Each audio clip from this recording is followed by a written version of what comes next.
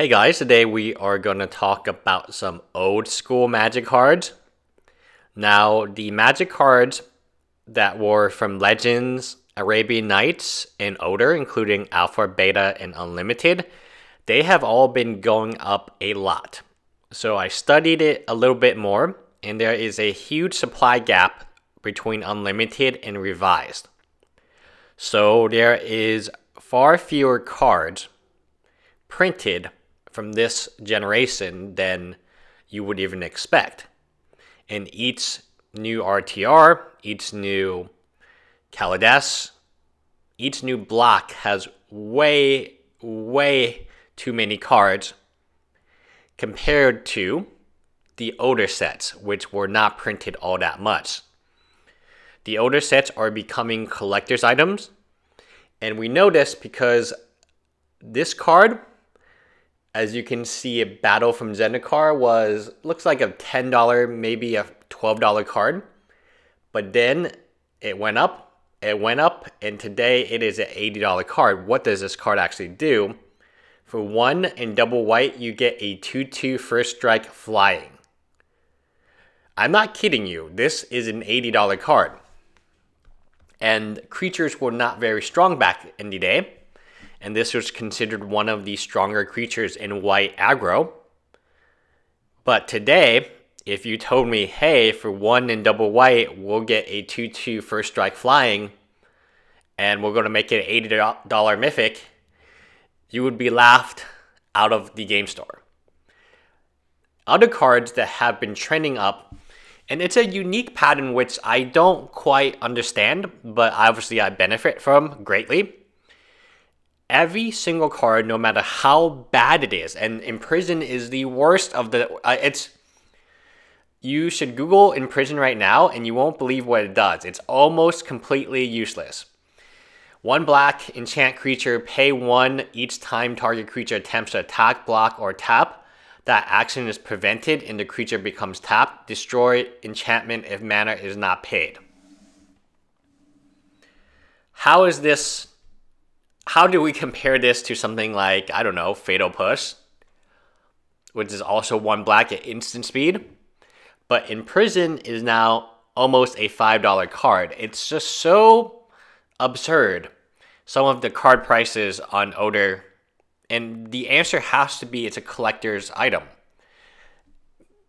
You might say, oh, well, there's this old format that no one plays and no one ever has a deck, card 93, 94. I truly don't believe that's the reason. It's a fad, and I've never seen anyone with a 93, 94 deck. I made one myself, but it was like a mono black deck. In Prison, compared to today, it's baffling, right? Like, if they printed this card today, this card wouldn't even be worth the cardboard it is printed on. It would be maybe bulk. And if they tried to print this card as a rare, which this card is, people would be seriously upset. Now, what about the good cards? So that's all the crappy cards, right? The good cards are stabilizing. And the interesting part about cards like Library of Alexandria, which we all know is a good card. It is a tier 1 card and very good in control decks. Drawing extra cards from a land. Pretty powerful if you ask me. Especially since you can produce a 1 colorless mana anyway. It's only a real added benefit. When you talk about cards in the $800, they've been pretty steady. So as you can see, it spikes during Eternal Masters because people want to play Vintage. And then it's been up, down, mostly down, and then up again. One of the interesting things about older cards is the conditioning makes it very difficult to actually track price. And you can see in euros, it's less than half off. One of the interesting parts about Europe is the prices are just, most of the time it's about half off, maybe more, but sometimes about the same, sometimes it's even more. And it's interesting to look at the European prices of older cards because they didn't get the older cards, yet they are willing to pay less, although they have a better environment, supposedly. Now let's talk about this card. This card is terrible. It's 2 double black, so you might not be able to see the 2, but I guarantee you there's a 2. I don't know if this is a misprint. Is there a 2 in this one? Okay, let's check if there's a 2. It's really hard to read. I'm going to pull up the Eternal. Yeah, it's 2 double black. 2 double black. What do you get? You get a 5/5. It deals 1 damage to you during your upkeep. For 4 mana, you get a 5/5. My goodness, that sucks. And you lose life. Okay, just imagine that for a moment. If they printed a mythic that was 4 mana for a 5/5, and you lost 1 life, and that was a good card, no way would that be considered a good card.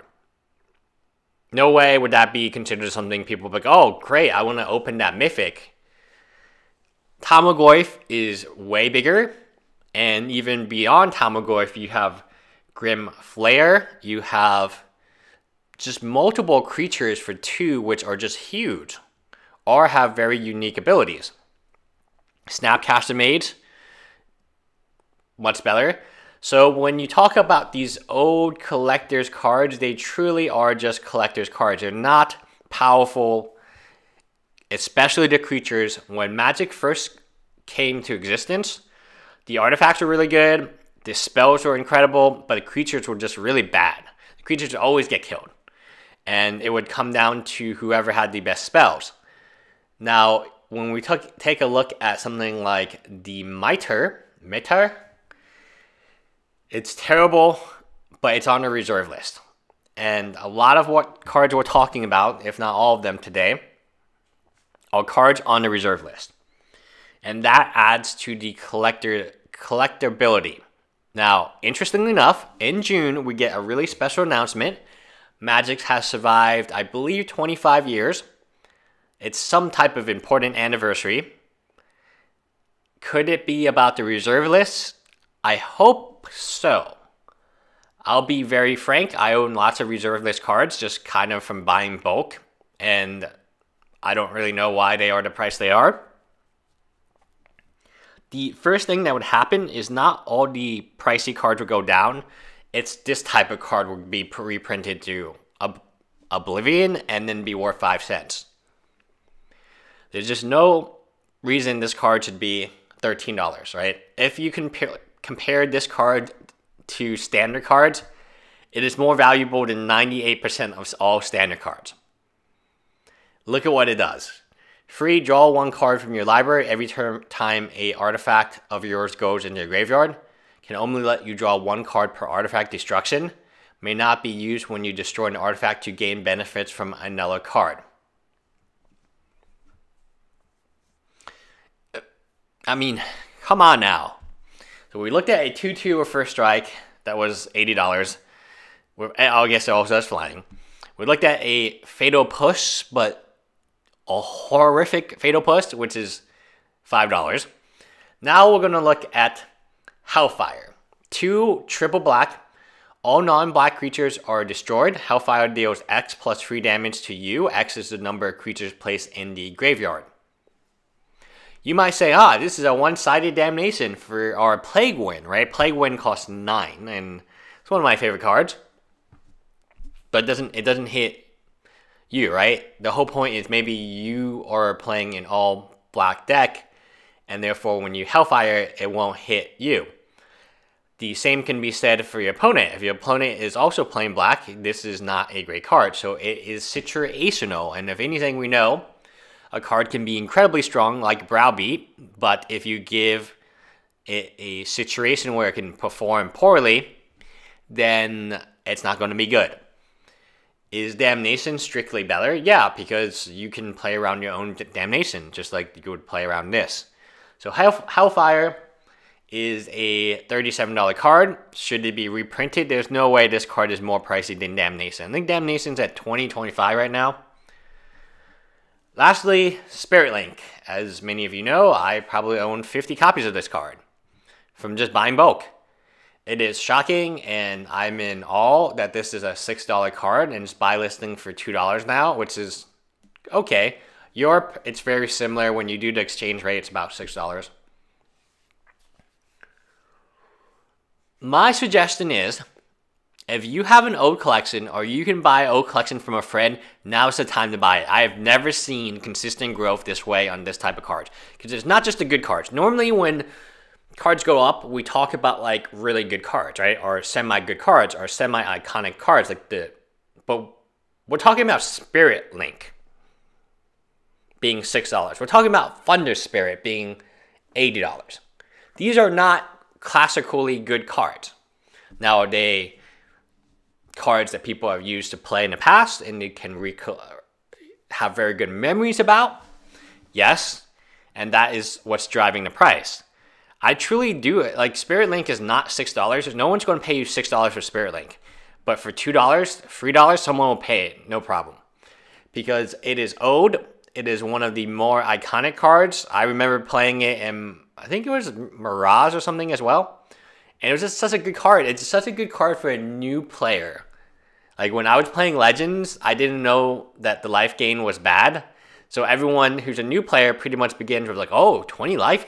Well, what if I put this on Path of Warriors? Now I gain 6 life a turn. Pretty good. Anyway, that is it. Bye, guys.